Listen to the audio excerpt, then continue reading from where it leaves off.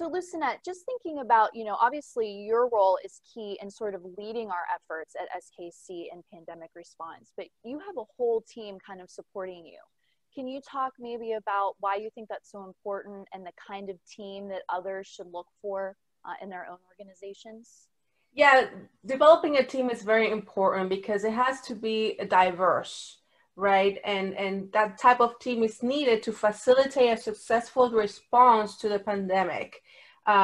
So within the team, there should be the following components. So an industrial hygienist or a health and safety professional. That person will provide the expertise on how to respond to the pandemic. Then we have human resources that will take care of the labor relations, any impact on benefits, and those social aspects within the company or the organization, like how people, employees will respond within the crisis.